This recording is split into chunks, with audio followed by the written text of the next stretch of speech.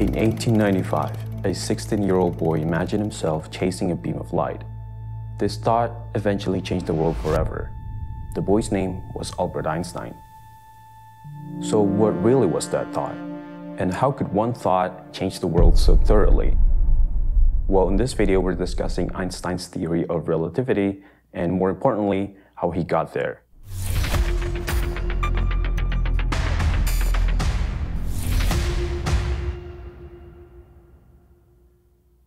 We cannot start talking about Einstein without discussing classical physicist Sir Isaac Newton. In 1687, Newton published his book Mathematical Principles of Natural Philosophy. In the book, he described his three laws of motion and the law of gravity. His book is considered one of the most important writings in the history of mankind. After watching an apple fall, he asked himself a question. If the apple falls, does the moon also fall? These questions led him to discover the law of gravity. According to his law of gravitation, every object in the universe enacts its own force of attraction on another object. And this force is the reason why we are stuck on Earth, why the moon orbits the Earth, and indeed why the universe exists. But that didn't answer all of Newton's questions, like why do objects attract each other? What is the source of gravity? And why does Mercury's orbit jiggle?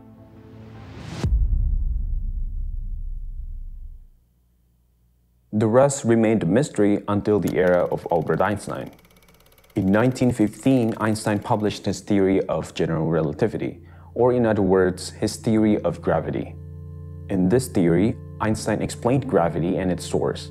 He answered all the questions that Newton couldn't, like Mercury's precession. Let's take a step back to 1905 to truly grasp where these different pieces of the puzzle come to life. This year, Einstein published his theory of special relativity. It deals with the speed of light and the motion of objects. It was fine with non-accelerating objects, but the theory did not apply when gravity was present, or if the object was accelerating. He couldn't quite figure the rest out until one fine day in 1907. He was observing a window washer on a ladder and had an epiphany. He thought about what he would be experiencing while falling. He imagined himself there and realized that while falling, the ground would not be pushing him, so he would be in a free fall. That put some of the pieces together, but still he wasn't fully finished. He began to think about falling again. This time he imagined himself in a room with no windows. On the surface of the Earth, you would weigh whatever your weight is now. But imagine if the room was in a spacecraft, moving in an upward direction with the same 9.8 meters per second squared as here on the ground.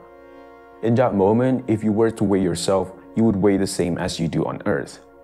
Einstein realized that the observer would not be able to tell if he is on a spaceship or on the surface of the Earth. That is because he would be moving at the exact same rate of acceleration. There would be no way to tell the difference. This phenomenon is called the equivalence principle, which states that an object that is accelerating free of any gravitational pull is essentially no different than the same object that is stationary but affected by gravity. In other words, something moving in space with no gravity has the same mass as something on Earth that is not moving.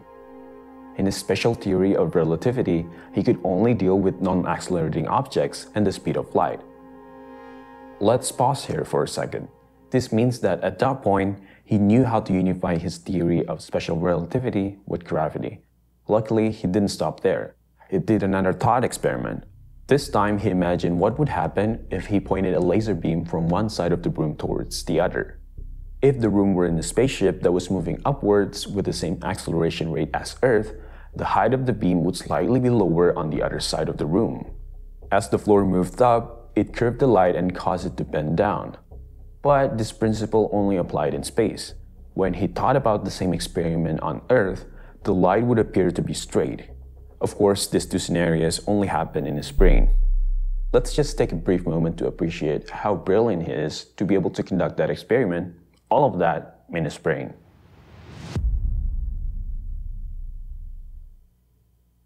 Back to the topic. Einstein wasn't convinced though, as this violated the principle of equivalence.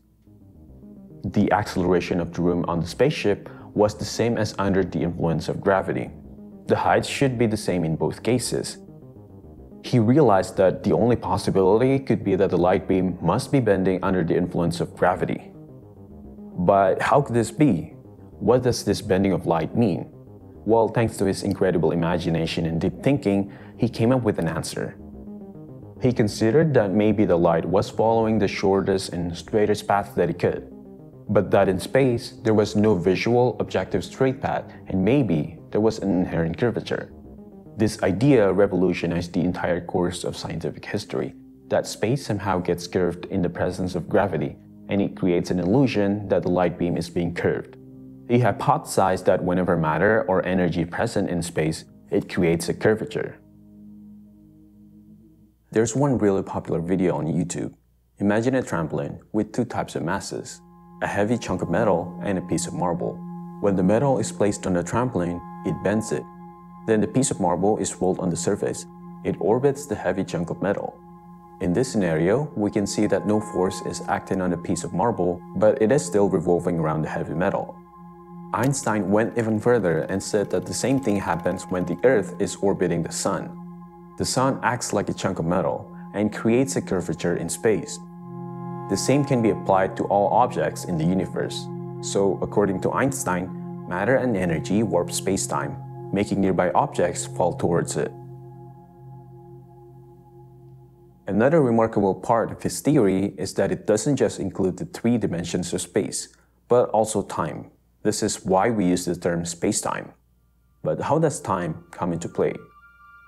Well, it comes from his previous theory, the theory of special relativity. The speed of light is the same for the observers in any frame of reference. Either the object is moving or in a state of rest. Again, imagine a light beam traveling from point A to point B. If we place a massive object like our sun between these 2 points, the sun will curve the path and the distance from point A to point B will increase. So it will take more time for light to move from A to B than in the absence of the sun. But that concept violates the theory of special relativity, which says that the speed of light is independent of the frame of reference. This means that regardless of whether the light beam is traveling freely or under the gravitational field, it must take the same time for it to travel from A to B. So for special relativity to be valid, time must slow down. In other words, time moves slowly when you are near a massive object like in space, and moves faster when you are away from it. For example, time for us on Earth is slower than the astronauts on the ISS, which has been directly confirmed through many experiments. This phenomenon is called gravitational time dilation. Back a century ago, no one was taking Einstein's ideas seriously. But just 4 years after the publication of his general theory of relativity, astronomer Sir Arthur Eddington performed an experiment to test it out. If general relativity was correct, then the sun would warp the space around it, causing the light beams to bend and the position of the stars behind the sun to change. Eddington followed this principle, and he found that Einstein was right. That phenomenon is now called the gravitational lensing. This was the first proof of Einstein's theory, and it took the world by storm. Today we have found lots of evidence that proves his theory. The predictions made by his theory 100 years ago are now being confirmed today. They have created a new window to look into the universe. Thank you so much for watching this video. I'm Harry and I'm so glad you made it to the end. If you like this type of content, please subscribe. If you want to, follow us on Instagram @BeyondIdeas. I'll see you guys next week for more curiosity videos. Bye bye.